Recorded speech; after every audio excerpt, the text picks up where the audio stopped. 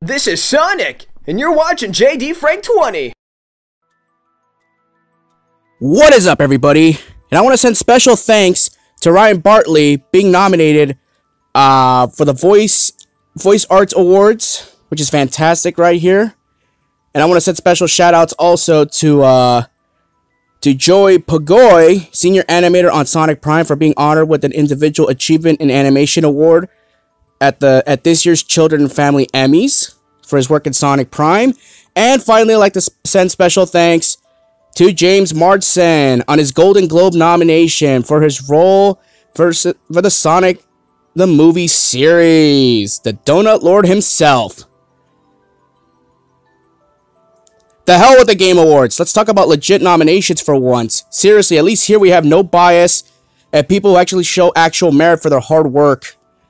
You know, seriously, like, regardless of the number of people mocking and laughing at SEGA of Japan still wanting the Sonic the Hedgehog franchise to surpass their greatest rival, Mario, it can't be ignored that ever since the rise of the Sonic Cinematic Universe, the Sonic franchise has made massive changes to itself in the games, media, advertisements, and merchandise. When Paramount debuted the first Sonic the Hedgehog movie trailer back in May of 2019, it received so much negative backlash, especially the ugly Sonic model, which it did get a cameo appearance in another movie later down the road, in a Chippendales movie, but that's besides the point.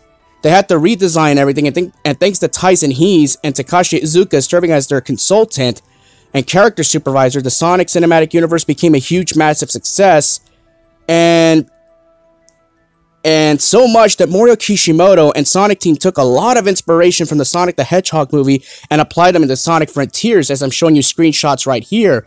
You see, you add 2 and 2 together, what do you get? Exactly. Since the rise of the Sonic Cinematic Universe, SEGA Japan and Sonic Team have been marketing huge changes with the Sonic franchise, especially as they changed and matured Amy's character, showing Sonic's substyle, noticing Amy a lot more and wanting to be with her more and more often, properly establish Amy as the principal female lead and the main heroine of the Sonic franchise and Sonic's right-hand girl. They also made changes to the main Sonic game character voices and personalities in having them interpreted as young adults, with Tails as the exception.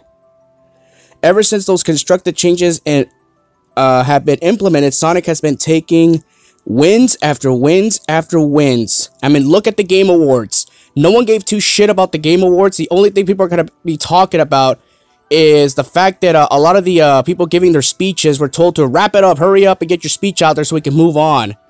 Yeah, that's the only thing people remembered. The Game Awards were so boring, no one cared about them. SEGA literally had to save that award show for that 3-minute trailer they had, which got everyone excited. Other than that, the rest of the Game Awards were just a snooze fest.